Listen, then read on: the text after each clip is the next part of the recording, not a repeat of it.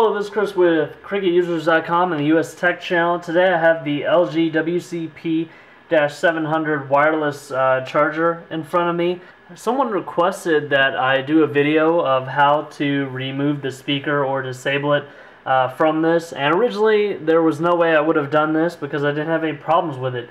But then I got the OtterBox Defender case on my Droid DNA, and I found out that it would continually stop charging, charge again, and beep.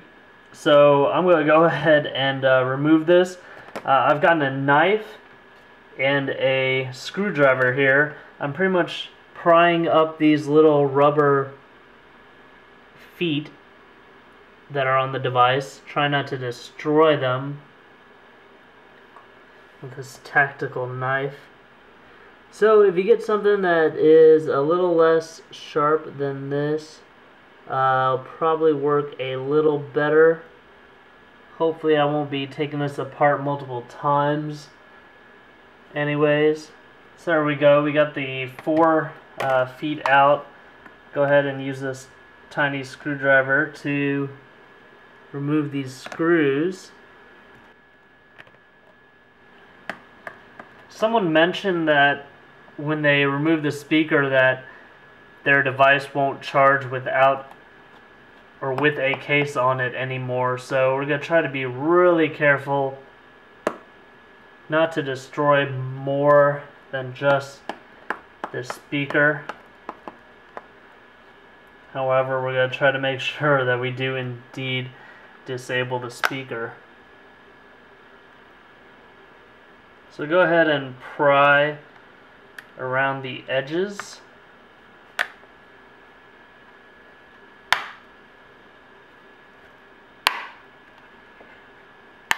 It feels like there's 4 snaps. So that's the back side of the case, but we'll be working with the other side here. 1, 2, 3. And here's our 4th screw. Go ahead and poke that out. So now we're going to be dealing with this board right here. I do plan on taking one of these out and actually trying to use it on a vehicle mount. Let's take these 4 screws out.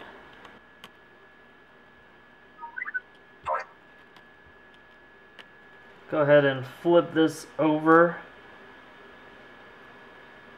Being real gentle. You don't want to destroy anything. And it seems like the speaker box is actually this right here. It's labeled KP-S09QS.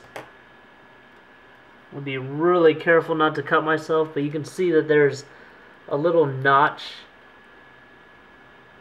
where you should be able to kind of pry up on this, and it's right where this sticker is.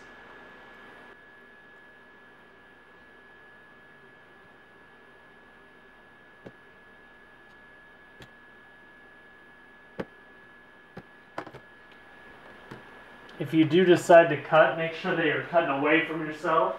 Now that I've gotten in there a little, I'm going to go ahead and switch to a flat blade.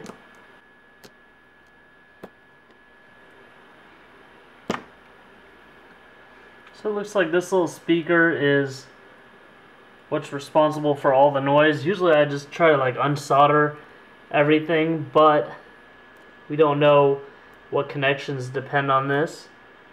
Okay, so I've used circular motions with the screwdriver. Pretty much made a mangled mess out of that.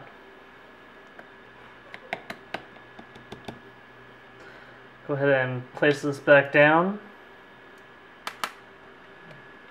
Go ahead and apply power to it again.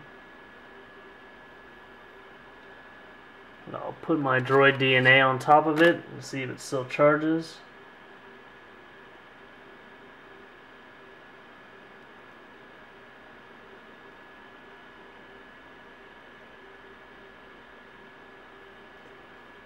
So now you can see it says wireless charger detected, but no noise.